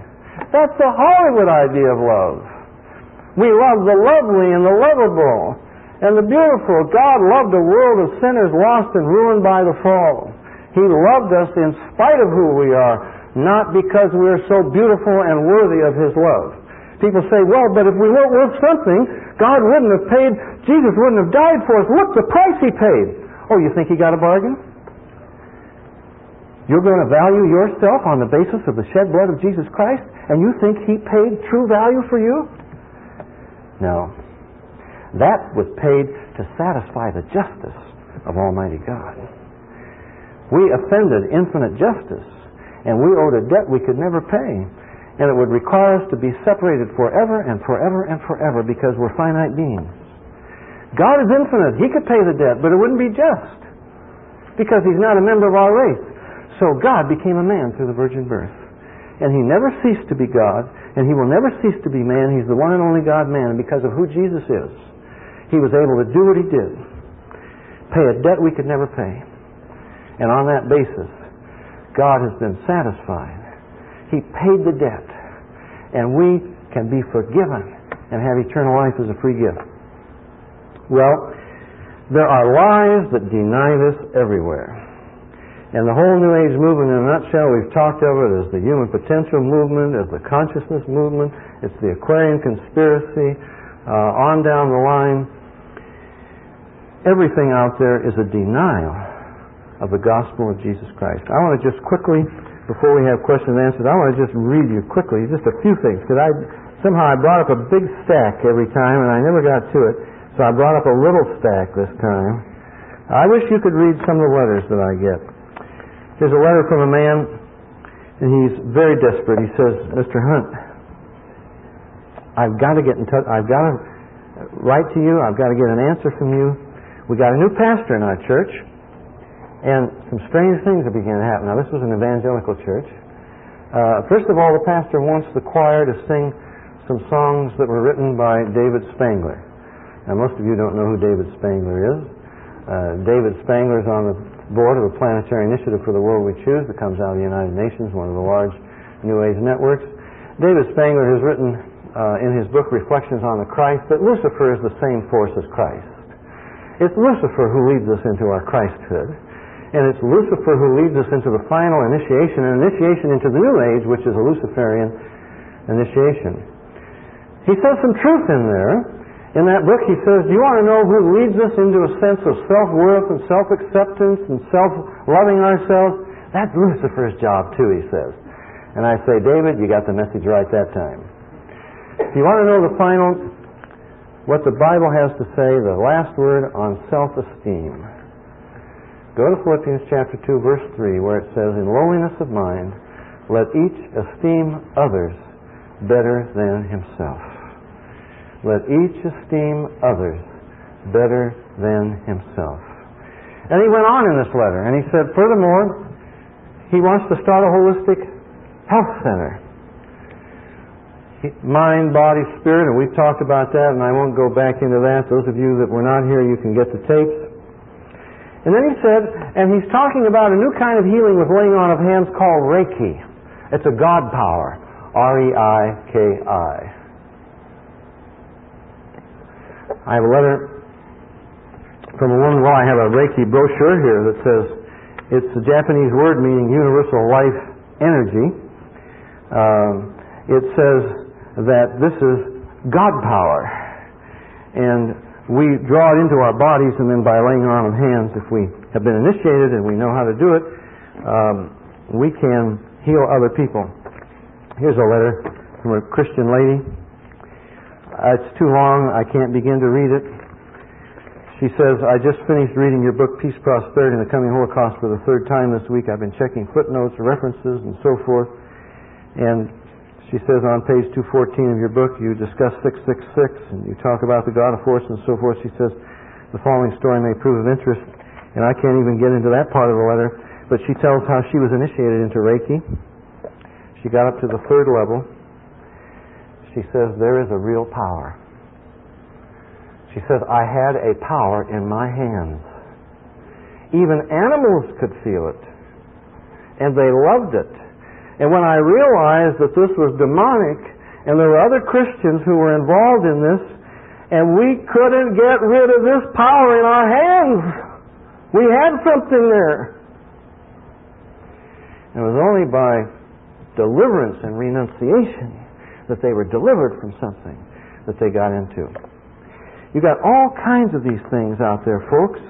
Here's a letter from a young woman, if I can find it very quickly.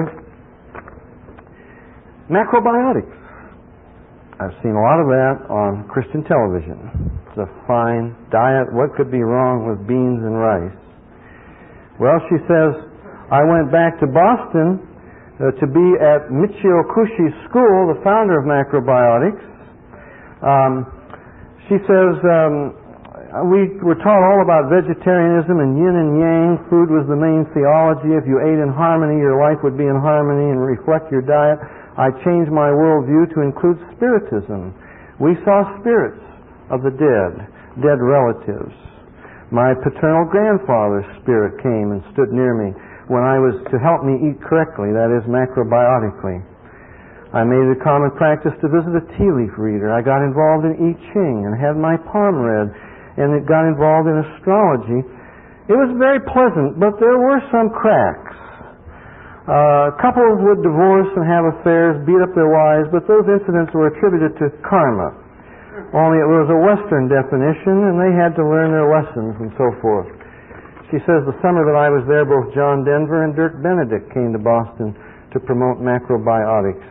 They were ardent supporters. The leader, Michio Kushi, has dealt a lot with Sun Myung Moon. The people were very loving, but we were brought into spiritual bondage. Here's a new book put out by Reader's Digest. It's called Into the Unknown. Acupuncture, alchemy, aliens on this planet, ancient magic, astral bodies, astrology, divination, dowsing, ghosts, witches, horoscopes, hypnosis, Nostradamus, palmistry, shamanism, spiritualism, telepathy, voodoo, werewolves, witchcraft, Zener cards, and so forth. That's just, you might as well get into it, folks. I mean, what could be more interesting? And it's all very innocent because we have demythologized it and there are no demons involved, you understand. Another article in the Reader's Digest, self-hypnosis works. Indeed it does. But it's demonic. Another article in the Reader's Digest, mind over matter, new evidence on psychic phenomena. Another one in Reader's Digest, the doctor within us all. We talked about that, getting spirit guides, supposed imaginary doctors that you can get in contact with through visualization. Here's a most interesting one. I haven't looked it up in the American edition. Some of you might. I think it would be the same. It's July 1961 German edition of Reader's Digest. It's an article by Dr. Kirsten, who was Hitler's personal physician, and he tells how he was riding on a train with Himmler.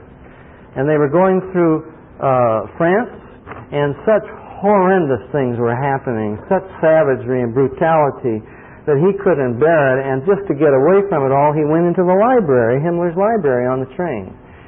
And there, to his astonishment, he saw religious books. And he said, I asked him about these books, and where are we here? And he said, I need these books for my work. His face turned serious and solemn, and Kirsten says he knew that he was about to speak the name of his idol or his god. He says, Hitler has given me the order to develop the Bible of the new National Socialistic Religion.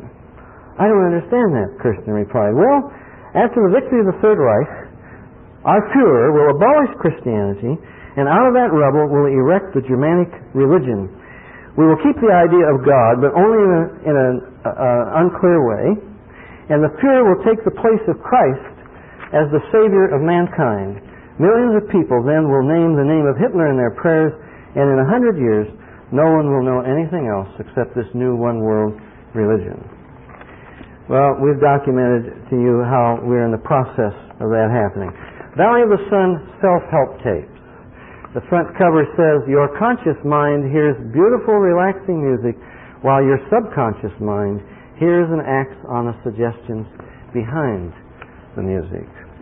I was called by a medical doctor a couple of months ago from across the country, and he was very concerned. He said, have you heard of anything like this? I've got a patient who's been coming to me, and he's been under the care of a psychiatrist. And at first, the psychiatrist thought he was loony. He was schizophrenic because he claimed that he was hearing voices, that books and tapes were speaking to him, saying something that wasn't exactly, audible. And the doctor said the psychiatrist checked this out. He spent several months tracing this down, and he found that there was a subliminal message, and this man had been led step by step until he got to the final tape, and it said, you are now ready to meet Ram Dass. Baba Ram Dass, some of you know, being Richard Alpert, former professor at Harvard, friend of Timothy Leary's, who became a guru. I've got a most interesting thing here, and I'm winding this down now so we can have some questions. This is a book that was put out by, of all people, Stanford Alumni Association, edited by Peter Stansky, and the title is On 1984. And what they were doing was just analyzing the situation in the world today, since this is 1984, and how does it stack up with the book 1984 and its prophecies. He's a psychologist that's writing this particular article that I'm reading. He says, we've gotten way beyond what was predicted in 1984. We have ways of making people do things without knowing that we're making them do them. A young lady that happened to arrange some meetings for me in Dallas, a Christian, fine Christian, and when I mentioned that at the meetings where she was sitting there in the audience, it suddenly clicked. She had written her master's thesis on that very thing, and yet as a Christian hadn't recognized what she was doing. That we're developing techniques. He tells of some experiments in here where 2 out of 3 people would electrocute a stranger if they were given the right psychological conditioning. He tells in here of an experiment they began, and they picked a number of young men who were way at the top level as far as emotional stability and intelligence. And it was a simulation. Some of them pretended to be the jailers, and some of them pretended to be the victims, the jailed. It was going to be a 2-week experiment. And it became so horrendous what happened, just role-playing, just pretending, that they had to stop it at the end of 6 days to prevent mayhem. But he says something very interesting here. He says the most telling of Orwell's predictions are to be found not in the heavy-handed practices of the Ministry of Justice, but in the treatment program of the Ministry of Love. Shall I tell you why we brought you here? To cure you, to make you sane. Will you understand, Winston? Quoting from the book. He says, 25 years after Orwell put those words into the mouth of his fictional character, comparable words were pronounced to a Soviet dissident, Viktor Feinberg, involuntarily committed to a Soviet mental hospital. Quote, your release depends on your behavior, and your behavior to us means your political views. In all other respects, your behavior is perfectly normal. Your illness consists of dissenting opinions. As soon as you renounce them and adopt a correct point of view, we will let you go. Unquote. Then he says, the speaker was not a Communist Party political bureaucrat, was not somebody torturing him, but a psychiatrist working for the government. You say, well, that only happens in the Soviet Union.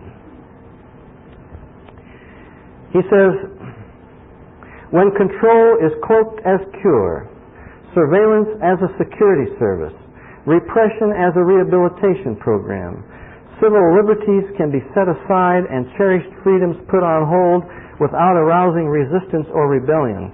When it is being done for you and not to you, it is difficult to complain without feeling the guilt of the ungrateful.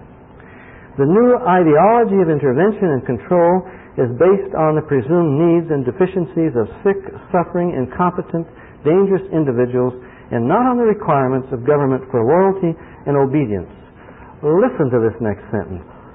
So instead of punishment, torture, exile, and other tricks of the tyrant trade, we are seeing such tricks of the treatment trade, intervention as therapy, education, social service, reform, retraining, and rehabilitation. He says the current practitioners in our ministry of love, in our 1984 today, come from the ranks of the mental health establishment, psychiatry, and my own field, psychology. This is not Dave Hunt, that nut who's out there to shoot everybody down and find a demon under every bush. This is a psychologist who's writing this about his own profession, okay? Social welfare agencies, education, and business. Americans are, as the social fabric of family, neighborhood, and community becomes stretched and frayed, ever more Americans are being turned over to institutional care providers. In a critical attack on the role of the mental health establishment as the new party of our 1984, investigative journalist Peter Schrag warns us of the insidious danger inherent in the unquestioning acceptance of its seemingly benign ideology. I have just a brief excerpt. You can bear with me another minute or two, out of a book that I would recommend you ought to read, every one of you, The Psychological Society. It's not written by a Christian. It's amazing. You know, I said this morning, the emperor is naked, folks. And we've got all the Christians lined up. What beautiful clothes psychology and psychiatry has. Oh, how beautiful it is. The emperor is naked. He doesn't have any clothes on. And I'm trying to be that little boy who stood in the crowd and said, the emperor is naked. And it doesn't make me popular. You know the power of the establishment? Because it has a stranglehold on our churches, it has a stranglehold on our seminaries, it has a stranglehold on our colleges, our Christian colleges. But listen to what this non-Christian says. He says, this book, the title is The Psychological Society by Martin L. Gross. This book is about the most anxious, emotionally insecure, and analyzed population in the history of man. It is also about that society's practitioners, the psychiatrists and psychologists who have built an elaborate professional structure to cater to our emotional needs. The major agent of change has been modern psychology. It sits at the very center of contemporary society as an international colossus whose professional minions number in the hundreds of thousands. What did we do before this happened? On the 700 Club, Clyde Naramore was being interviewed by Pat Robertson. And Pat said, Clyde, what do you think about people like Jay Adams? Jay Adams basically, his thesis is competent to counsel. If you're a Christian, you know the Lord, you're walking with the Lord, you're filled with the Spirit, you know the Word of God, you're competent to counsel. Clyde gets a rather patronizing look on his face and he says, well, you've got to understand, he doesn't have a degree. He just threw out Jesus and Paul and Peter and Charles Finney and Andrew Murray and Spurgeon and Torrey and Moody. What did we do before Freud and Fromm and Jung and Rogers and Maslow and all these godless, atheist, anti-Christians came along with their philosophy to tell us how to interpret the Bible and how to properly use it in counseling people? Oh, he doesn't have a degree. I was asked to speak with a group of elders at a church, and they wanted to start a counseling service. And they said, well, we're looking for a PhD. And I said, why are you looking for a PhD? PhD in psychology. Well, we want to charge for this. We can't afford to do this freely, and we want to charge for this. And you have to be licensed by the state. So you have to have qualified people who are qualified by the state. I said, I don't believe this. Would you want the state to qualify and license your pastor and determine what courses he must take and what he's going to say to the people in his sermons? Is not biblical Christian counseling of an individual every bit as important as anything a pastor says? We have a crying need for counseling. I'm not against counseling. We have a crying need for counseling, but you know that the church is the largest referral agency to psychiatrists. And we've got psychiatrists going to psychiatrists and they can't straighten one another out. It's the largest percentage of any profession who are divorced, who have suicides, who have emotional problems, who are under the care of psychiatrists. And we are turning to this naked emperor, talking about his beautiful clothes, and we're looking to him to help us understand what the Bible means. I'm sorry, I get a little angry. He says its ranks include psychiatrists, psychoanalysts, clinical psychologists, psychotherapists, social workers, psychiatric nurses, social psychologists, guidance counselors, marriage and family therapists, educational psychologists, sensitivity T group and encounter leaders, and assorted lay therapists, Christian psychologists, and so forth. Listen to this, folks. This is not Dave Hunt, that old critic. This is Martin Gross. He's simply compassionately reporting what he has seen. He says its experimental animals are an obliging, even grateful human race. We live in a civilization in which, as never before, man is preoccupied with self. We have become fascinated with our madness, motivations, and our endless, sometimes wearying search for normality. Modern psychology and psychiatry seek to satisfy that fascination by offering us a full range of systems from the serious to the whimsical. with which we can understand our confused psyche and then seek to heal it. The contemporary psychological society is the most vulnerable culture in history. Its citizen is a new model of Western man, one who is dependent upon others for guidance as to what is real or false. In the unsure state of his mind, he's even doubtful of the authenticity of his own emotions. As the Protestant, this is not a Christian writing now, but listen to what he says. As the Protestant ethic, that's all he knows, as the Protestant ethic has weakened in Western society, the confused citizen has turned to the only other alternative he knows, the psychological expert who claims there is a new scientific standard of behavior to replace fading traditions. Mouthing the holy name of science, the psychological expert claims to know all. This new truth is fed to us continuously from birth to grave.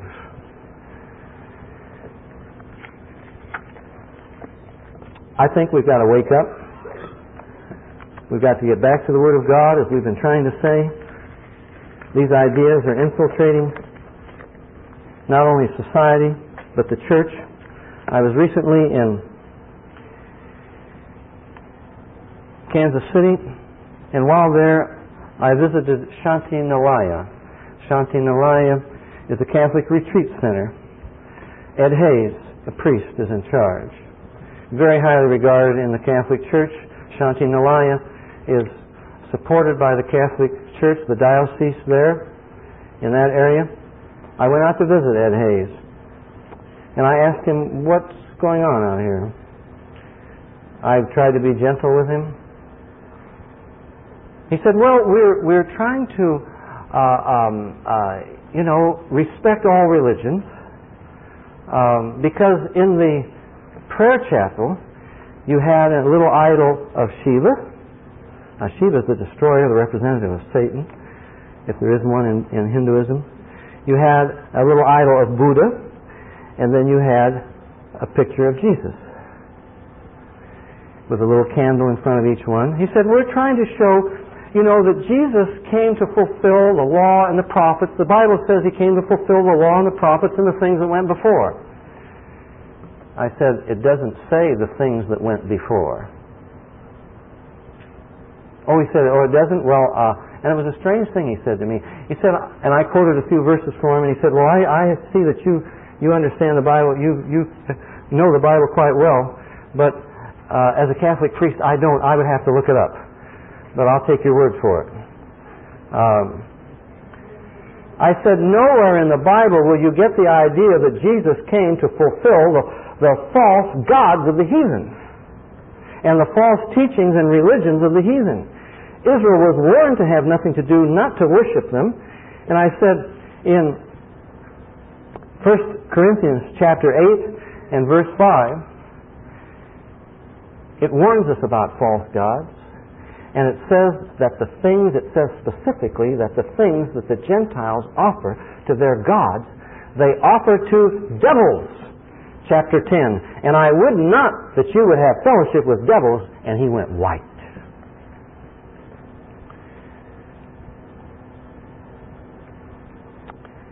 Matthew Fox, Dominican priest, recently spoke to the bishops of America, the Catholic Church. And I'm not just jumping on Catholics. I haven't talked about them at all. Talking about what's going on in Protestant circles as well. Matthew Fox is an outright occultist. He's got a witch teaching at his college. He is as straight line an occultist as you could possibly get. But you will find Matthew Fox's books in almost every Catholic bookstore and in many Christian bookstores. One of the things that upset Constance Cundy one day, and a lot of things have upset her, she walked into Logos bookstore in Seattle. They would not sell her book over the counter. You had to ask for it. And they would only sell it to you if you took along with it some critical reviews, and the package was sealed, it was stapled shut, and you didn't open it till you left the store. But they had books by Matthew Fox on the shelf. Occult books. That's kind of upsetting, isn't it? Well, let's wake up. What are we going to do? We're going to wake up, we're going to open our eyes, we're going to open other people's eyes, we're going to get back to the Word of God. You're not going to listen to me, but you're going to check it out from the Word of God for yourself, and we're going to see what God has to say, and we're going to be biblical, and we're going to be careful and logical and critical in our thinking, and we're going to be loving and compassionate and try to win as many people as we possibly can. Anyone else got a question? Yes. I know a lot of Christians who have a whole lot of fun with astrology. I'm not one of them. My mother talks a lot about how does astrology tie in with the occult. You know, because, well, I just dabble in it. It's just fun because things seem to work out that way. You're a Leo and therefore you're that way. So how does that tie in? Yeah. Well, first of all, we could make some basic observations that give you a quick one-sentence definition of astrology. Astrology is based upon the belief that there is a force, the Star Wars force, that permeates the universe, which, depending upon the date and location of your birth in relation to certain heavenly bodies, will influence your destiny and determine your personality in your life, okay? So it's deterministic. It comes out of the occult. Furthermore, there's a wobble in the axis of the Earth that since the zodiac was made up has caused the Earth to move one entire sign of the zodiac. So if you think you're something else, okay? It's not even right based upon astrology, and they have never rearranged the zodiac because it's not scientific. It's like a divination device. It works if you want to believe in it. And the thing that happens is, you see, I would warn you against this kind of superstition. Let's say there's a ladder in the street. You stick up a ladder in the street and see how many people will walk under it. They'll walk around it, okay? Go into any high-rise building. Try to find the 13th floor. You don't find it. You go from 12 to 14. They're kidding themselves. They just renumbered it, but it's the 13th floor, you know. Our society is superstitious. And any time you give way to this kind of a superstition, walk around a ladder instead of walking through it, you are coming under the power of Satan. And when you just pray, when you just pretend, or just for curiosity dabble in something, you are letting Satan get his foot in the door, and one thing leads to another. All you have to do is pretend, and it's a very dangerous thing. Let me give them just one illustration. We have in Toronto, Canada, for example, a group called the Philip Group. This is a group of hard-nosed, materialistic, psychic researchers who don't believe in ghosts and so forth, but they pretended to table tip, you know. They put their hands on a table and they said, well, let's make up a ghost. So they made up the name of a ghost, Philip, and that's where their name came from, the Philip Group. And they said, well, let's make up a history about Philip, and let's believe in Philip. And when they talked themselves into really believing in Philip, there came noises in the table, raps, that you couldn't duplicate.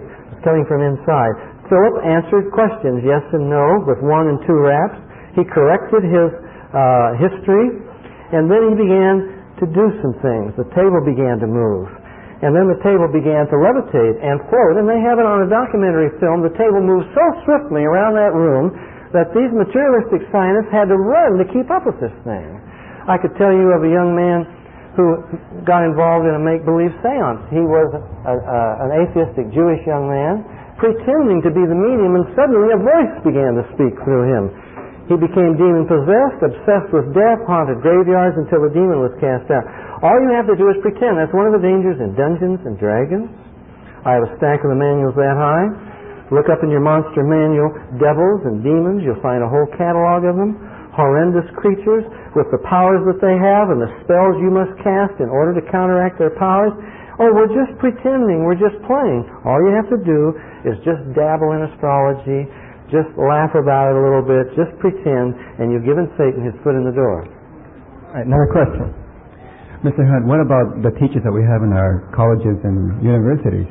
For example, I'm taking a class now at COD, and the teacher I have is excellent in the area, which is of algebra. But he's very much into psychology, and he keeps on talking about it. What can we do to cut ourselves away from that, or just turn away from that? Well, I think you could complain that you didn't sign up for algebra in order to be given psychology. That would be a legitimate complaint, but it gets a whole lot worse than that. I spoke at a philosophy class recently at a university, and the professor there is traveling every weekend he can get free. He's traveling all over the country to follow a medium through whom an ancient ascended master, a Hindu, speaks with a male voice and tells them how to run their investments and how to run their lives and so forth. I mean, you've got professors who are really heavily into the occult. I don't want to frighten anyone. Let's talk about demons for a minute, okay? Since you're on that, I honestly feel like the average church has just kind of written it off as The Exorcist or some movie, but we're talking a genuine experience. Satan can actually possess through demons people and control their lives, huh? Yeah, that's one thing that I should say. I appreciate that because we don't want anyone to be frightened, unless you don't know Jesus. It doesn't hurt to be frightened a little bit. But if you know Jesus, there's no reason to be frightened. This is not for that purpose, or to get you obsessed and go on and, become intrigued and titillated. And no, don't get involved in this sort of thing unless the Lord leads you specifically to do it for specific purposes He has me. But I'm just here to inform you a bit. But you needn't be afraid. He hasn't given us the spirit of fear, but of power and of love and a sound mind. And we have authority in the name of Jesus and the power of the blood of His cross to cast out demons, and we need not be afraid. You're tuned in with the Underground Christian Network.